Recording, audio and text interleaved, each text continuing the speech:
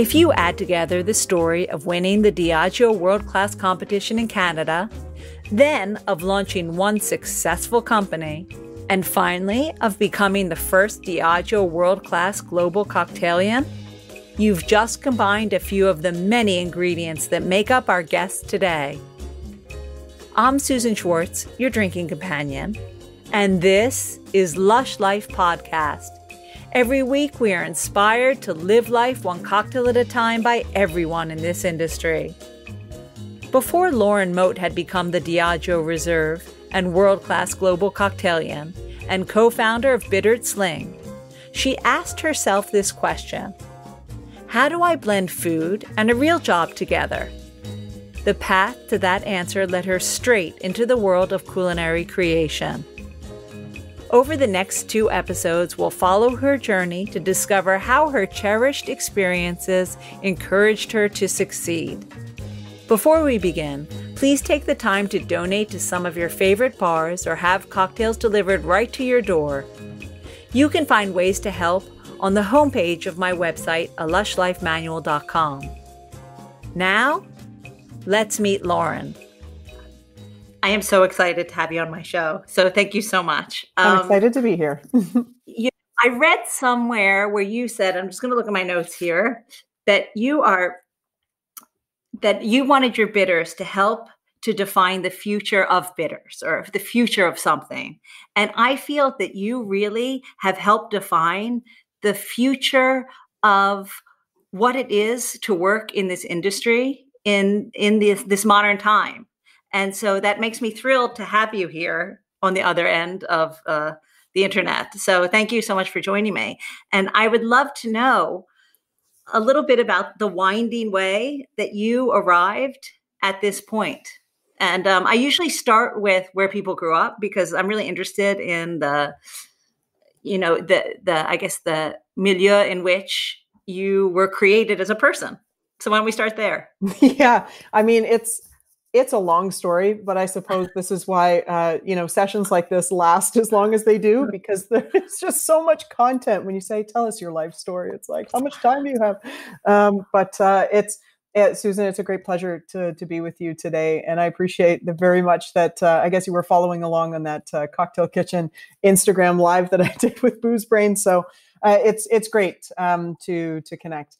So my beginning, my goodness. Well, I'm originally from downtown Toronto in Canada, and I used to spend my childhood with my 2 brothers and my mom and dad, and we would be walking up and down Yonge Street, popping into what we'd call jobbers. There were the $1 and $2 stores before they were called $1 and $2 stores, and comic book shops. We used to.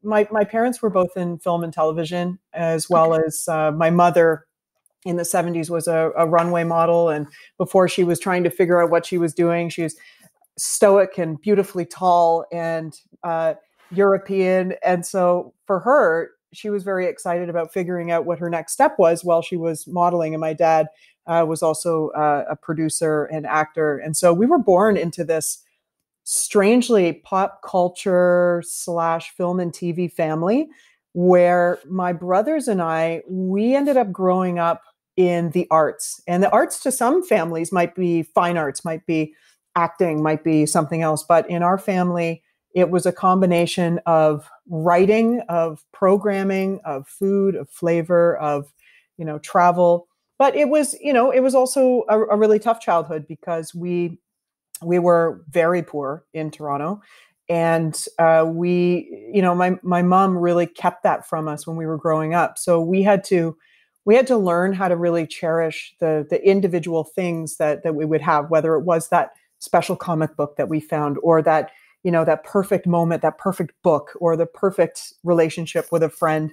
That was really like the focal point of how I grew up, and as I continued to go through this journey of life, I think those things were the very tactile characteristics that I kept in every moment and every relationship that I would develop over the years. And granted, that's when I was 0, in 1982, when it all began, on the Queen's birthday, no less. April 21st, 1982 is my birthday.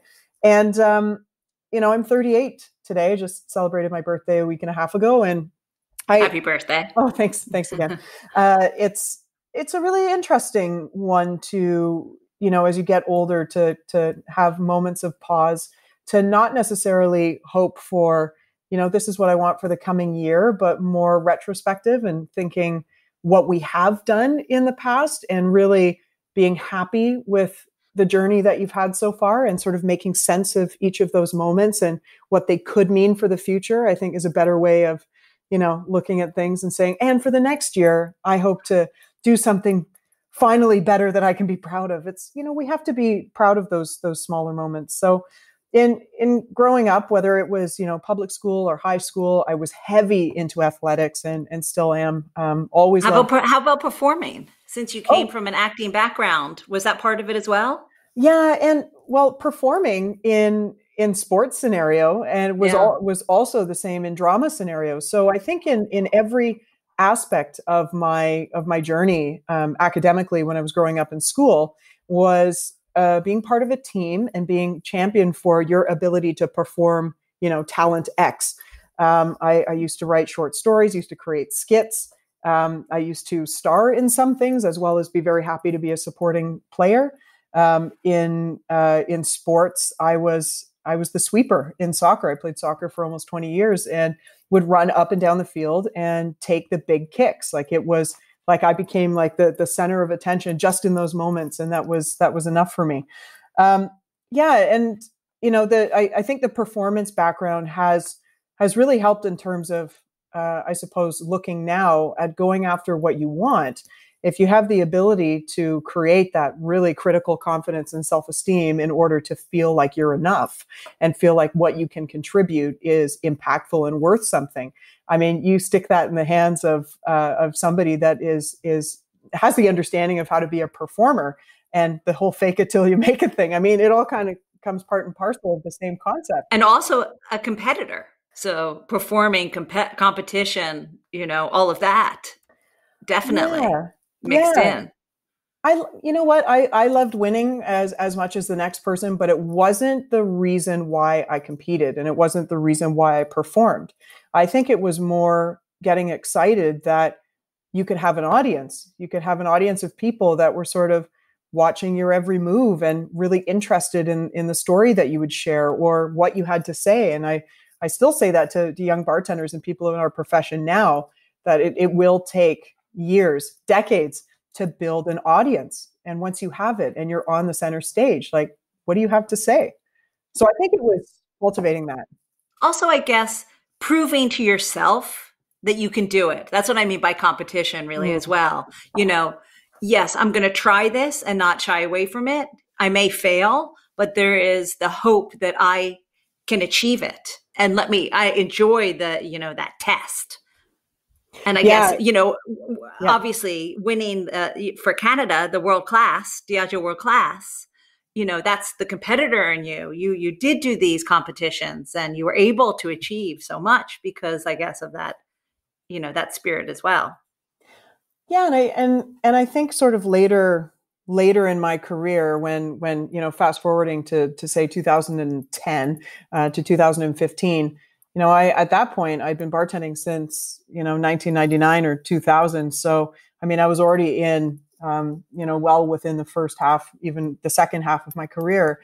And I felt that, in that time that people would compete for one of two reasons. You would compete to prove something to other people, or you would compete to prove something to yourself. Mm-hmm. And I enjoy competing to prove something to myself.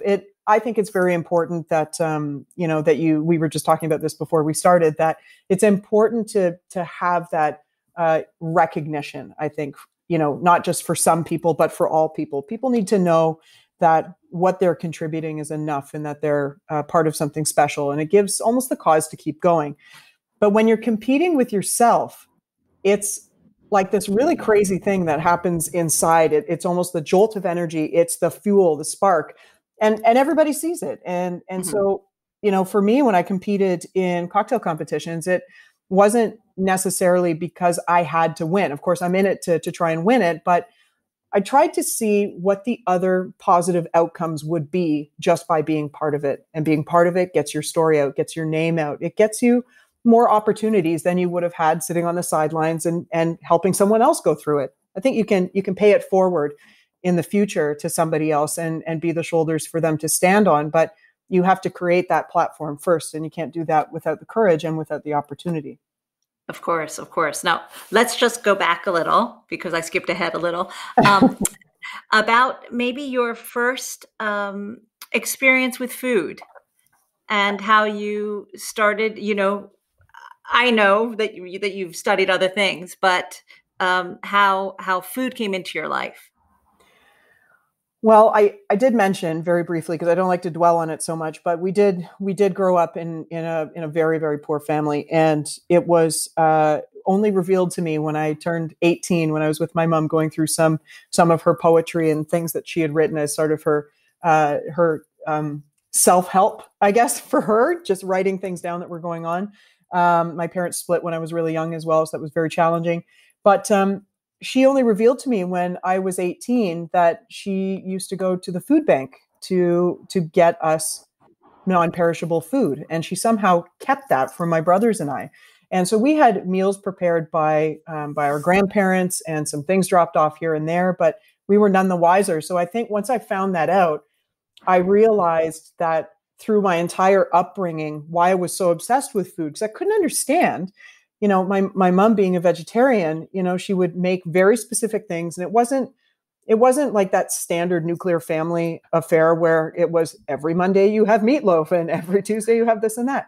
We were vegetarians. We didn't really eat processed food. And it was like the treat on the weekends. We'd go to our grandparents' place and we would have chicken, or we would have beef, or we would have fish. And so it changed very dramatically from an early age when you're in your formative years, like how food would play a role in your life. So for us, it wasn't just eating for flavor, it was eating for survival, even if we didn't understand it at the time. And so because my mom loved so many different flavors, it's part of the reason why I've been eating jalapeno and habanero and Scotch bonnet peppers since I was 9, because it was the way she was adding flavor to otherwise very bland grocery vegetables. And both my brothers are like that too. And I still get made fun of when we travel, even to these days, to anywhere today, that I always have to add chilies or spicy something to my food, because it's like part of something I grew up with. So do you carry around a little thing of pepper to put stuff in pepper sauce? I know I have friends who do that. Yeah, it's like a Jeffrey Steingarten thing, from the man who ate everything. He used to travel with his own like personal size fleur de sel to season the food in the way that he wanted at top restaurants in the world. We tried that. We actually tried that with my husband, who's also a chef.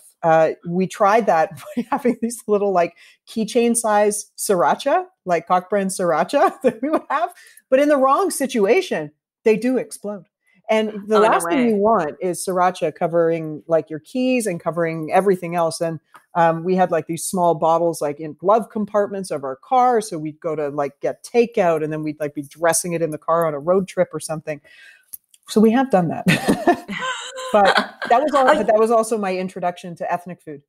You said that your mother was from Europe. Yeah. So she's where from did she? Manchester. She was English. Mm-hmm. Yeah. So she's from Manchester, and my family dates back to the 1400s in the United Kingdom, Wales and England specifically. And my father's family he's third generation Canadian, but by way of Russia, Ukraine, Moldova, Poland, like Eastern Europe. And so food and survival mode food is part of both families. Did she ever make anything English? No. Well, actually, I shouldn't say that. If I were to ask her today, what are your favorite foods? She would say cedar plank salmon and something else. And then I'd say, but for real, what are your 2 favorite foods? She would say mashed potatoes and Yorkshire pudding. So I feel like deep down inside, even the vegetarian, British mother still has those fan favorites that remind her of her British heritage. I love it. Yorkshire pudding, of course. Yorkshire pud, right? Now, did you do anything with the love of your food as you were growing up? Yeah. when I was 7 or 8, I started actively participating in cooking and within our family. And so on the weekends when I would visit our British grandparents that lived very close by to us, because they were part of instrumental in helping raise us when we were kids, because my mom was at work. I was enamored when you talk about British food and British culture. I was enamored by the Christmas pudding, by the bread and butter pudding, the trifle, the roast, the gray roast, like any of the side dishes. And why on earth my nan would sit at the head of the table when all's said and done, she'd sit down, everyone would be eating. And I say, "Are you going to have anything?" She's like, "No, no, I'm good." Because I mean, that isn't like the matriarch of the British family. It's like, they spend so much time preparing and making this like giant big deal, the Sunday roast to the holidays. And then they sit and they get more pleasure. It's more filling for them to watch people enjoy what they've done rather than eat it themselves. So great. I love it. Did you ever make any of that? Yeah. Or did you try your hand at it and help her? Well, yes. She was instrumental in teaching me how to make the perfect powdered bird's custard. Now, later on, I would realize in my culinary journey that creme anglaise was very different than powdered birds, whatever. Maybe we had to start somewhere. Yeah, exactly. But I was fascinated by certain things, and I never made them myself because I felt like the idea of this like decadent food in the British household, having it once a week, once every 2 weeks, once every time, like you'd have a holiday or a Sunday, that to me was enough. Like I didn't need to participate in that more. In fact, it helped me to become more excited about going back to our vegetarian life and then going to my dad's side of the family who were like the kosher life. You know, they're like, "We're having matzo ball soup tonight. We're having toasted flax bread with cheese and with, you know, this chicken. Matzah. I know, exactly. And so I had like this really weird like clash of the culinary families that were so different. But hey, you wouldn't have the palate you do today if it weren't for that. So you were introduced to so many different kinds of foods quite young. Yeah, and because we didn't eat processed food, so you know, any fast food joint, you name it, was off the table. We were never allowed to eat any of it, and that would be the sneaky thing in high school. I'd be like, "Oh, I'm going to go and have like a McDonald's hamburger for lunch," you know, just to say that I had one, and then I'd be like, "Okay, I'm going to go home and have a salad." And so I think my love of those individual flavors, and for my brothers and I the same, and just the way our parents had sort of taken turns in the way that we consume food for health, ended up pushing us immediately into ethnic food. So that became, and when you grew up in Toronto as well, I mean, you've got little India, little Sri Lanka, little Italy, you know, little Portugal. We have so many diverse and incredible neighborhoods. And so we lived very, very close to little India. And so curry, and as you know, Indian food is like the hallmark of vegetarian cuisine. And so we started eating more of those flavors. And then it sort of drastically changed our palates when we were kids. So now my mom was cooking Indian food, and then we were going out for sushi, and then we were eating, like we were dining throughout the world based on a spice palette. And I think for most people, if they're not really sure what spices can really offer, for us, we had this accidental crash course in food and flavor when we were growing up, specifically built on our spice cabinet. I don't know how many 8-year-olds knew what to do with fenugreek or knew like any of that, you know? No, I had sushi for the first time when I was 21. So, you know, and it wasn't that much before you. So I totally understand. Now, when did you think, okay, this is a very huge question, but that food or being behind the bar in the restaurant atmosphere was really going to be the path that you were going to take? You know, I remember exactly the moment in my, you know, some of us don't remember specific like pivotal moments in life, but I remember this moment. I remember I was sitting on the patio of a restaurant at the corner of Queen and John in Toronto. And I must have been 19. I think I was sitting with my brother and another friend. and we were just chatting about the world. And I think at the time I was working at a restaurant in the neighborhood called Cafe Crepe. I was like spinning crepes in the window, and I was like the general manager. It was so crazy. It was in my year in between. Actually, I took like 3 years between high school and university. So I was just working, people, food, whatever. And I sat there and I said, I need to figure out how to blend food and a real job together. This is why I said a real job, food and a real job together. And I thought, well, maybe I'll go to culinary school. That makes sense. And so I think I got like halfway through the process applying to a local college, George Brown in Toronto. And then I was looking at I was looking at the schedule of classes, and I had just missed the deadline because, of course, we can't time our epiphanies properly to a class schedule. So I'd missed the semester. So I would have to wait another year to apply. And I thought, oh, gosh, there's got to be something that I can do between now and then. And so I ended up, opening like a little catering company called Mademoiselle Chef. And it was the way that I could keep doing what I was doing. I was still studying. I was still reading. I was still trying to figure out my path in life, what I was doing, but I knew food was going to play a part in it in some way. I come from a family of entrepreneurial, strong women. So I thought, okay, I'm going to like open a business and see how it goes. I was 18. And I started just cooking for people in the neighborhood. So I remember distinctly, I did like a housewarming party for my friend, and his mom said, oh, why don't we hire Lauren? So I came over and I was making my like rice paper wraps and, cooking and whatever else. And it didn't even matter to me if people were going to pay me or not. I mean, they did, because that's the right thing to do. But I just was cooking for fun. Like I just wanted to do that. And so semester season rolled around again, and I was looking at the applications, and I thought, my older brother is a computer programmer. Maybe that's what I'm supposed to be doing. Is that the art form that runs in our family? Should I be doing this other form of writing, which is like C++ and Java and whatever? And so I said to my mom, like, what do I do? Do I want to be a cook? And she said, well, I mean, being a cook now might be that you're trapped behind closed doors and you don't really get the face-to-face interaction with people, but you're really good on computers. So maybe it's worth checking out.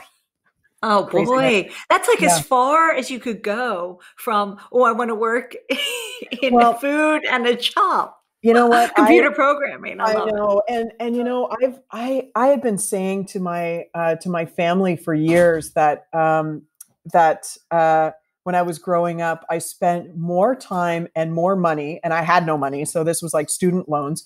I spent more time and money, figuring out what I didn't want to do than figuring out what I wanted to do, because I didn't want to be in a pickle later in life in my 30s, having worked so hard for like a number of different things, thinking in retrospect, oh, you know what? I should have done that. I should have tried that. Is that like a skill set I should have explored? So that was partly why I did the computer programming thing. And to be honest, I dropped out halfway through the semester. I'm like, I hate this so much. And I'm very good on computers, but I just can't wrap my head around just sitting at the keyboard, which is ironic because that's what we're all doing right now, but sitting at the keyboard and just typing out, in some way, there's like an art form to it, but I don't have the cerebral switch for that art form, but my older brother does. So I left, and it was in 2011. It was like right after like 9/11, like in October, November. 2001. Yeah. You said 2011. Oh, no, sorry. 2001. I left halfway through the semester. I thought, all of the things that are going on right now, life is way too short to be focused on things that I can't stand. And so I decided to leave, and I chatted with my mom again. And I said, you know what? I really need to figure out this food thing, how I do that together. And she said, you know what? If you need to blend like some sort of international approach with taking care of people, with food and flavor, like you just need to find what path that is. And my mom's always been like that with myself and my two brothers, that, anything that we wanted to do, she never said, I think you should do this instead. It was more, you're very passionate about this, and I see that. So how can I help you achieve what you want? So I ended up opening. So I continued on with Mademoiselle Chef, and then I decided to get a job at not just, some standard restaurant and bar that I could explore and like be a hostess or whatever. But instead I would get a job at a bar and restaurant where I could actually learn something, where it actually freaked me out to apply because it was so grand. It was just the culture, the language, the wine knowledge, the food knowledge would just twist things into a different way of me thinking about it. So I wouldn't have to go to school necessarily. I could just have on the job training that helped to nurture that side of me that I really wanted to open. So I never did go to culinary school in the end. Instead, I was studying, one of the first books that I picked up that changed my life, that changed everything, was On Food and Cooking, The Science and Lore of the Kitchen by Harold McGee. And I eventually met him in 2012. And it was like the craziest fangirl moment where I didn't like fawn and go crazy. I was like, Harold, I have questions for you. It was, so it was very cool. And I felt that reading that book and, doing my cooking on the side, which eventually led to me just cooking in general. It became my home life. I didn't need to have like the catering company to do that. Surrounding myself now, no more high school friends. Now I'm surrounding myself with wine people, with chefs, with distillers, with winemakers, and with people that were connected to the original forms of culinary creation, Europeans. I was all of a sudden working at Le Select Bistro, and I had to fight for that job because I didn't take French immersion in school. I spoke a very small amount of conversational French, and the owners of Le Select were like, we don't know if we should take a chance on you. You're really like hyper and energetic. Like there's something about you that we really love, but I feel like we're taking a chance on you because you don't really have the requisite training for this job. Like you've never served. You've only bartended like a few days here and there and like random jobs. Like we don't know. And I said, take a chance. You must take a chance. Were you going to be a server? Is that was the role was going to be? It was to work behind the bar because I was still nervous about the serving thing because I felt if I was going to work in food and beverage industry and really take it seriously, that it needed to be in a creative role. So even though I wasn't necessarily designing drinks on a bar program, they didn't even have bar programs back then. This is like 2002. It would have to be that I was focused on how do I even pour wine? How do we open wine properly? How do we speak about wine properly? That was the art form. And so behind the bar and eventually, as the assistant bar manager over, at Le Select, after a couple of years of working there, I had learned this thick wine book, and it automatically shot me into what I think would be my future. That was the pivotal moment for me. I worked on a team of people that we couldn't have been more of a motley crew. I mean, people from all backgrounds, from all education levels, and some no education. They were just, people from everywhere from Mexico to the US to Europe to like different parts of Canada. But we all found a home together because we were all interested in French cuisine, French wine, and a French cultural service style that was transplanting European culture into Toronto. And I stayed for probably about 4 years at Le Select. And it was where I first decided I was going to take my sommelier training, where I started to really understand, one of the first spirits I ever learned anything about was Chartreuse. And that was really important for me because everyone kept ordering it and I kept looking at it and I'm like, what the hell is this? So everyone's got like their sort of pivotal moment for that. And I was in school at the same time. I decided to go to university. I applied as a mature student, wrote this entrance essay when I was 21 and said, I really want to learn more about international culture, about international law, about, peace and conflict studies. I want to know everything about basic human survival and human behavior. And because that was sort of what I was doing in the restaurant as well. I mean, we're taking, I guess the pleasurable part of human survival and matching it with like the really legal and important part of human survival. And I thought by blending those together, I didn't know what I was going to do with it, but I thought at some point it would create a very new concept or a way that I could continue in this industry. That I was hope that really answered your forward. question. You did. That was really forward thinking of you at such a young age to mix those two together, because I saw that you had studied, political science, international studies, and I was wondering how those two came together. And so it's marvelous to hear you talk about it that way. But as you're talking about this, to me, you're sliding further away from food. Okay. If we think of food as just something you put, meat and potatoes, as opposed to something you drink. Now, did you always think of them as one thing? Or did you love the whole wine, bar, alcohol, spirit thing more? I enjoyed how they came together because in my family, we were not big drinkers. My mom used to play billiards. She was like a pool shark. She was like the Paul Newman. I love your mom. I really want to listen. My mother is like, not a lot of people can say that their mother's their spirit animal and like make it not about being like blood relatives, but she's for sure my spirit animal. She's just like the coolest, the original Mote. But she, to be honest, we always had tequila in the house. And so I always, from a young age, have seen her drink wine or drink tequila. So I think spirits and wine were always around. But you just don't know how that actually impacts you. If you grow up in a house, maybe that's completely zero proof and non-alcoholic, I don't know. I feel like your understanding of alcohol changes at a different time in your life. And it's very strange. You're the first person I've actually talked to about this. Like, it's just really interesting to see how some of those moments from when you were really young and experiencing, I guess, being in the environment, for the first time. I've got some friends that used to be bartending for their parents, like the, Mad Men kids, like they'd be making Bloody Marys and whatever. We never did that. It was more, I wanted to participate. I'm like, Mom, I see that your drink is getting low. Should I help you in some way? Do I go get you something?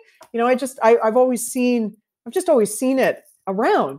So I think it was the table though, because I'd never actually seen people have a drink without food. So the two were intrinsically connected for me, whether that was wine and food. And then we saw that in the British household as well, or it was, cocktails and food. Like there was always antipasti. The barbecue was always on. There were always people over, And so it was a really cool household to grow up in, actually. And so I think Le Select, when, fast forwarding to the French restaurant that I worked in, I think because we never had people sitting at the bar that only had drinks, because it was a restaurant that happened to have a bar you could sit at, a zinc, beautiful bar with a tin ceiling, the same as you would find in any, authentic bistro in Paris or anywhere else in France. It was like a very natural, I felt like it was a very natural thing that the two would go together. I don't know that I ever saw things separately. And so actually, as I continued out through my career, I never worked in a liquor primary, meaning that all they served was alcohol and beverage and had no influence of food. It's also has been important to me to keep a lot of my closest friends as chefs, because if I wasn't going to be a professional chef, I needed to continue to add that professional culinary aspect into my life in some way. So most of my friends have been involved in food and beverage, and it's not because we work together. A lot of it is because, they specialize in things that are within the wheelhouse of what I wanted to learn. And I just knew that, being behind closed doors and not be able to communicate with people face to face, when you hand someone a dish and you watch that first bite, from the window in the kitchen, I don't know that that's something that I could live with. I think it needed to be more about the team and the gratification rather than just the team. And bartending was that outlet for me. And I think when you decide that the discipline you want to focus on is hospitality, and the branch within hospitality that you'd like to focus in is drinks, then from there, it can branch off in many directions. We've got, non-alcoholic, we've got wine, we have beer, we have sake, we have spirits. And then we have the branches from there, which focus into food and flavor and how these things are brought to life. And so every bar that I've worked in since, I have been in a managerial role that championed the expertise of understanding every aspect of liquid rather than how I make cocktails.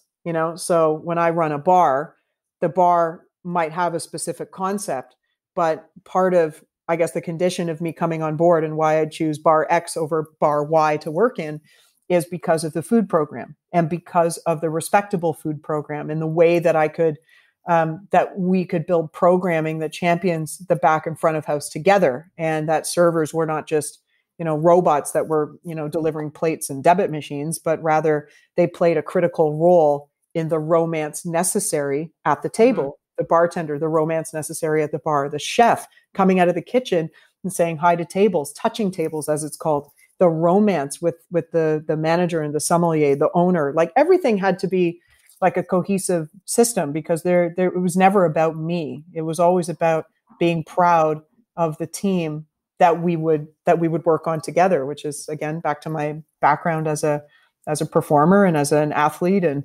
everything I've done has always been very much team oriented.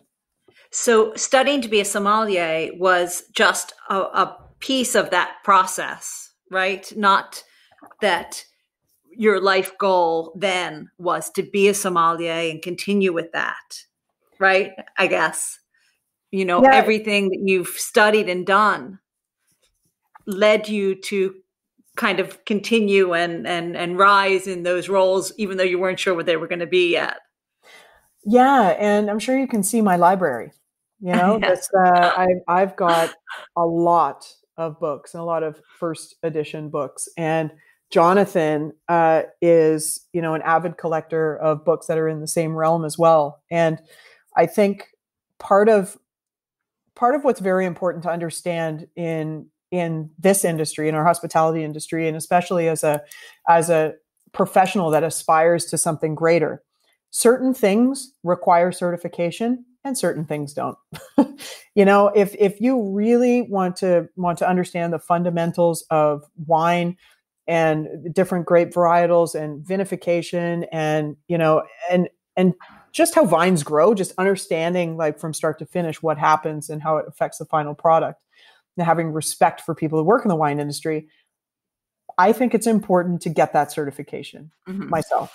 I also think it's important to have some sort of certification with spirits, but again, it's not necessary. I mean, you can learn everything that you need to know from books and from online resources, from other people, peer-to-peer mentorship. But I think the professionals in our industry that really become the cut above and really become the leaders of our industry and innovators in our industry aren't necessarily the people that have certificates that say, congratulations, you successfully completed WSET level 3. I think they're the ones that take the information, that they have a high retention rate for the information, and they have the ability to re-communicate that information to train other people.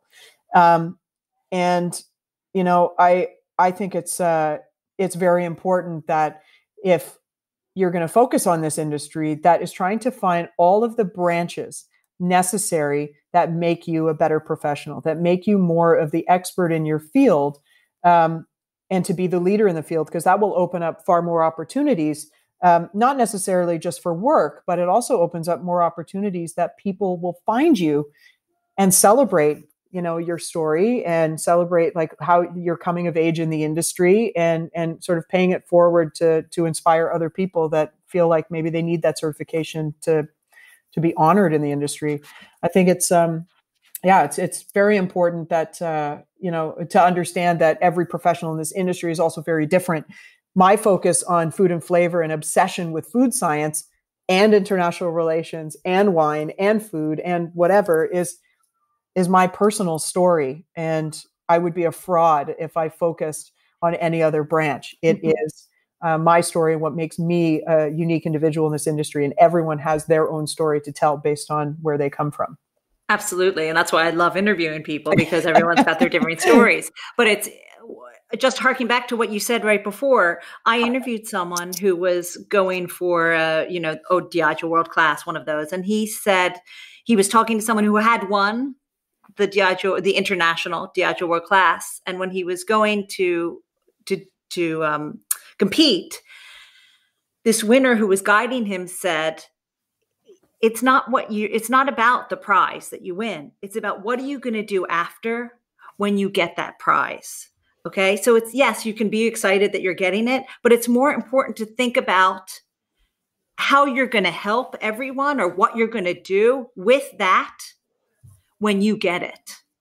He didn't win it, but that's the way of thinking. And that's what I'm hearing you say when you talk about it is, that's the important bit.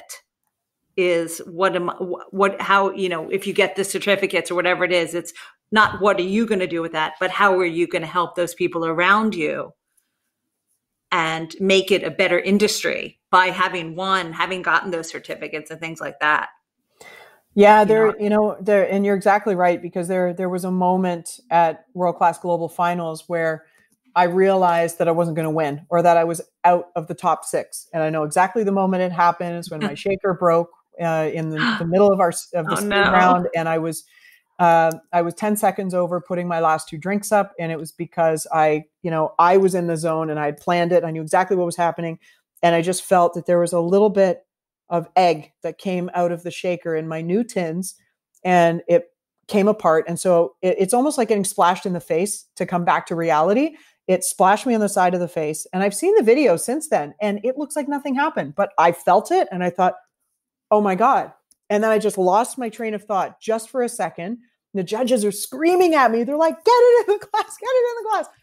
And it caused like a 10 second overtime. And it was right then and there. I'm like, well, that was fun. Because I think I was on track to probably be in the top 6. And, who knows what would have happened after that. But, myself and another friend, Tess Potsumus, who lives here in Amsterdam, and she owns a couple of bars, and her and I became very fast, sister friends when we met in South Africa in 2015. We were both competing, me for Canada and Tess for the Netherlands. And I remember after they announced the top 6, both of us went outside because we were both being followed by film crews. They picked 12 people to follow with a film crew. And so I was being followed and Tess was being followed. And they followed us outside with the cameras, and there's footage of it somewhere. I don't know if it ever made it onto YouTube or not. God, I hope not, but it might be interesting for people to see. But we literally just hugged for about 30 seconds and were so upset. And then I whispered in her ear and I said, yeah, but our journey of having to compete is now done. There are 300 people inside that room that know how hard we worked. And now it's our job. Forget the other ones. They're like competing in the top 6. They're like, we'll see them at the finals gala, but now it's time for us to go in and, create those relationships that are really going to build what our career becomes from here. Because otherwise the odds are too difficult to digest. If it really was that you had to win world class to win world class, then you wouldn't see some of the most incredible professionals in the global industry today that did so much without winning. Mm-hmm. You don't have to win world class to win world class. You just have to show up, do your best, and remember that you're on camera, and remember that footage goes somewhere, and that every interaction you have with someone could be the first day of the rest of your lives, and that was the most important thing for Tess and I. And that was 5 years ago. And today she owns 2 bars. She's got a thriving, RTD cocktail to go business. We still work with her on world class, and she placed number 8. And I placed number 12, and I'm the, global, world class ambassador and represent all the brands as a global Cocktailian for Diageo Reserve, and write the educational program. And we do so much. And I think if you sit around and wait, and this isn't about anybody in particular, but just as a grand food for thought, if you win something and you expect that it's going to be like what you see or what you read in the texts and the, pictures of ancient Egypt, people will just come and start fanning you and feeding you grapes and whatever. Okay, that might happen for the first 48 hours, the thrill of winning, like you're the person. But after that, if you don't do anything with the win, then I mean, you're really only like the global flavor, for a year, because then we start the search again and the system starts again to find the next bartender of the year. And I can see that all of our global winners have really embraced that understanding. All of our national winners from different countries around the world have all embraced that, that you don't have to win world class to win world class. They've gone on to do incredible things. And I imagine that you could probably list off a host of bartenders that around the world. And I'd be willing to bet that at least half of them have competed in world class and didn't win the global final. Oh, absolutely. Absolutely. Yeah. Now, we talked a little bit about... We're going to end there. Yes, right before Lauren's Diageo World Class experience and the launch of Bittered Sling, her award-winning bitters company. Tune in next week to hear it all. For now, you'll have to be content, very content, with her incredible cocktail of the week. Our cocktail of the week is the fermented pineapple Southside. The Southside is usually a ginny, minty, limey mix, but not surprisingly, Lauren has raised it to a whole other level by adding in fermented pineapple cordial. You'll need to add the following to a shaker: 60 ml of Tanqueray No. 10 gin, 2 dashes of Bittered Sling grapefruit and hops bitters, 6 mint leaves, and 30 ml of her fermented pineapple cordial. Add ice to the shaker, then shake, shake, shake, and double strain neat into a coupe glass. Garnish it with a grapefruit cheek with a threaded mint sprig. To make her fermented pineapple cordial, you'll have to go to lushLifeManual.com, where you'll find this recipe, more recipes, and all the cocktails of the week, as well as links to all the ingredients.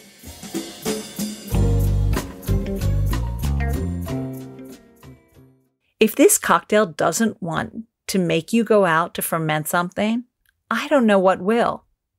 I've never fermented anything. I've pickled stuff like cucumbers and carrots, but that's pretty easy. But there's something about this cocktail that really has me excited to ferment something. If you live for Lush Life, make sure you're giving back to the bars you love by donating or taking part in cocktail delivery where you live. Theme music for Lush Life is by Steven Shapiro and used with permission. And Lush Life is always and will be forever produced by Evo Terra and Simpler Media Productions. Which leaves me to say the wise words of Oscar Wilde: all things in moderation, including moderation, and always drink responsibly and wash your hands and stay safe. So, next week, we're back with Lauren as she wins the Diageo World Class Canada final and as she chooses the flavors of her Bittered Sling bitters. Until that time, bottoms up.